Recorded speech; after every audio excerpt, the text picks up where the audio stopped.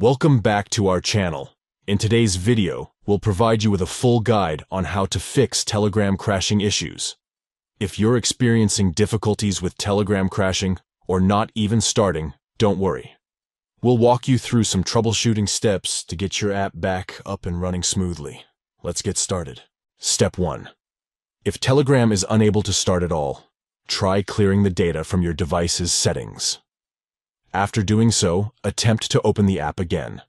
This can often resolve startup issues. Step 2. If clearing the data didn't work, it's time to uninstall the app. Remove Telegram from your device and then reinstall it either from the official website or the Google Play Store.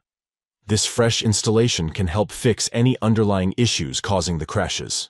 Step 3. Sometimes the app may crash suddenly due to excessive cache or downloaded files taking up space in the app's storage. To fix this, clear the cache and unnecessary downloaded files to free up space in your Telegram app's storage. This can help improve stability and prevent crashes. Step 4. Another common reason for app crashes is insufficient storage on your phone.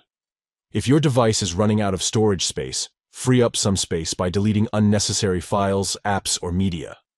Once you have cleared up storage, you should see an improvement in Telegram's performance and stability. By following these steps, you should be able to fix Telegram crashing issues and enjoy a seamless messaging experience. Thank you for watching, and may your Telegram experience be crash-free from now on.